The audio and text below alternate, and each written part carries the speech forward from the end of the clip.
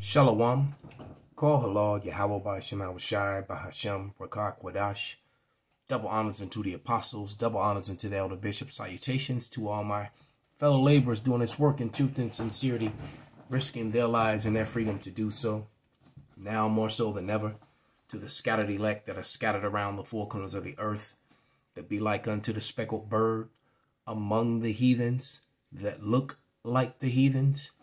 And to the Akwath that are listening and learning, to you, I say Shalom.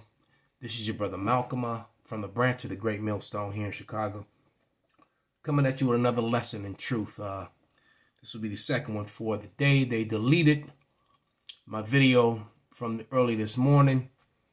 It was a response to a video by the same platformist, this guy Clayton Morris from Redacted. It was a response to his video, Why the Whole World Hates America. And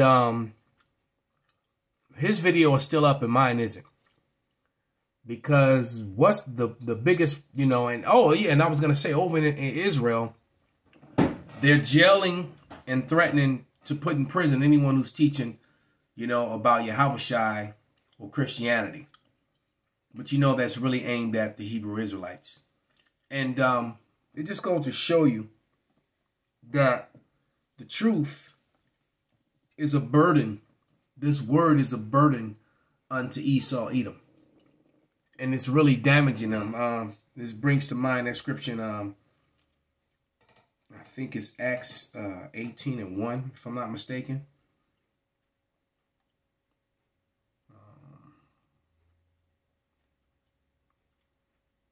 It's Acts 18:1 or 18:2. Because that was, Acts 18:2. I'll start at verse 1. It says, And after these things, Paul departed from Athens and came to Corinth, and found a certain Judean, I'm not going to say the J word, named Aquila, born in Pontus, lately come from Italy, and his wife Priscilla, because that Claudius had commanded all the Judeans depart from Rome, and came unto them. And the reason that those Judeans were forced to depart from Rome, there's a depiction of it in the catacombs of a camp, standing on the street corner, speaking to their people at this time. They all were dark-skinned with afros. So this word is becoming a burden unto them. Big time. All right. So as they're getting ready to go into this this third world's war, they're going to also declare a war on the people of the Lord. All right. So let me play a little bit of this video. What I'm about to show you is arguably the biggest story in the world right now, in my opinion, but it's being totally ignored by the mainstream media. Of course it is. They don't want you to know about it because it will upend the global world order. I'm going to show you all of the new data and the info in a minute. But first, the U.S. just announced they're getting ready for war with China and Russia simultaneously, because we can't just do one without the other, right? See, this is what happens when people start to lose power. They get very dangerous, and the U.S. is quickly losing power. This week, Defense Secretary Lloyd... And there it lies. They're losing power. Popularity, no one trusts them. All right? I'm going to read a couple lines from the lyrics of Mystery of Iniquity, which was a song that was done by Lauryn Hill. And I'm going to read, some lines from it, and then, and just put in some scriptures. And it says, the opening line is, inventions whereby they lynch men, enter the false witness, slandering the accused, planting the seed openly, showing he's being used, to discredit, edit, headed for the alleged, smearing the individual, fearing the unsuspected.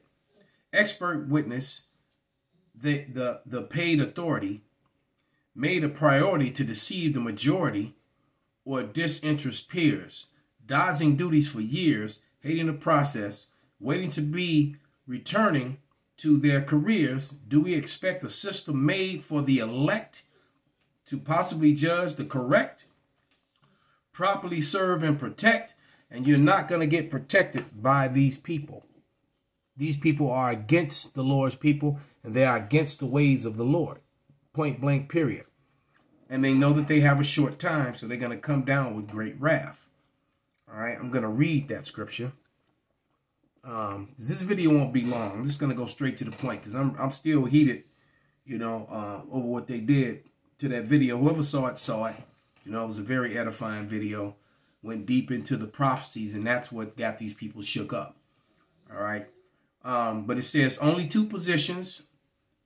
All right. The victimizer or the victim. Both end up in destruction, trusting this crooked system. Mafia with diplomas, keeping us in comas, trying to own a piece of the American corona. Of the American corona, meaning crown. All right. The American dream is an American nightmare. All right. And these so-called justice systems do operate like mafia, It says a revolving door, insanity every floor, skyscraping, paper chasing. What are they working for? What are we working for? Empty traders, reaching social positions, teaching ambition to support a family superstition. When the son of perdition is the commander-in-chief, a standard is a thief. Brethren, can we candidly speak? Woe to them, trusted in the chariots, them leaning on horses. They run their intellectual sources, counterfeit wisdom, creating the illusion of freedom. Conclusion consumes them. Every word they speak, it turns them out. It turns out really white. Internally, they're absent of light. And that's why this place is failing, because they are completely absent of light. All right. This is Isaiah. And this is one of the scriptures I used in the lesson earlier that they deleted. I'm so heated over that one. But this is Isaiah 8:20. And it reads, to the law and to the testimony, if they speak not according to this word, it is because there is no light in them. And they hate the light and they love darkness. All right. The Bible gives you a manual, a perfect instruction on how to run a society, all right, for success. But they do the opposite of what the Lord says. I mean, if you look at almost every pale male on here has a bald face, and majority of them have a phallic symbol, hanging from their necks. If you know, all right, because they are against the Lord, all right, and everything that they do. Let me grab one more scripture and I'm gonna get ready to wrap this up. This dog is acting up. He freaks out every time he hears the rain coming. He hears the thunder in the distance. But this is Revelation 12:10.